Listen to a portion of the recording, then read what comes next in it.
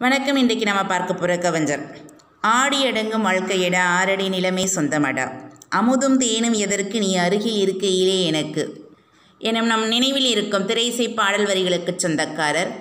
செய்யுளில் மரபு மாறாமல் ஓமைகளை தருவதில் தனி புகழ் ஈட்டிய ஓமை கவிஞர் சுரதா குறித்த செய்திகளை இன்றைக்கு நாம் காணலாம்.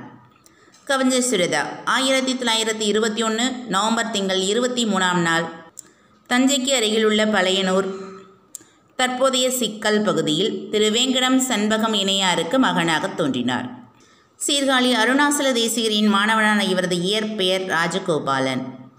பாவேந்தர் பாரதிதாசன் மீது மிகுந்த காதல் கொண்ட இவருக்கு 1941 ஜனவரி திங்கள் 14ஆம் நாள் பாவேந்தரை முதலில் சந்திக்கும் தருணம் வாய்த்தது.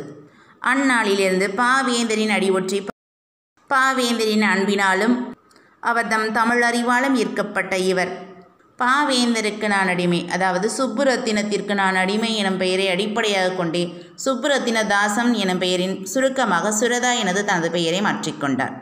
பின்னாளில் அதுவே இவரது அடையாளமாகவும் மாறிப்போனது. நாமக்கல் கவிஞர் வே. ராமலிங்கனார் தமிழக அரசின் அரசவை கவிஞராக இருந்த காலத்தில் அவருக்கு உதவியாளராக இருந்தவர் ராஜகோபாலன் என்றழைக்கப்படும் சுரதா. தலைவன் இதழில் துணையாசிரியராகவும் முரசொலி, காவியம், ஆனந்த விகடன் போன்ற எண்ணற்ற இதழ்களில் தனது கவிதை நூல்களையும் எழுதியுள்ளார். இவரது முதல் கவிதை நூல் சாவின் முத்தம். இவரது தேன்மாலை கவிதை தொகுப்புக்கு 1969ஆம் ஆண்டு தமிழக அரசின் விருது வழங்கப்பட்டது. 1972இல் கலைமாமணி விருது வழங்கி இவரை கௌரவித்தது. 1978இல் பாவேந்தர் விருதையும் இவர் பெற்றுள்ளார் என்பது சிறப்புக்குரியது. அன்னாரிடம் ஒருவர் நீ ஏன் கவிதை எழுதுகிறாய் என்ற வினாவிற்கு இவ்வினா என்னை நோக்கி நீ ஏன் உயிரோடு இருக்கின்றாய் என்று கேட்கும் வினாவிற்கு சமமானது என்று கூறியிருக்கிறார்.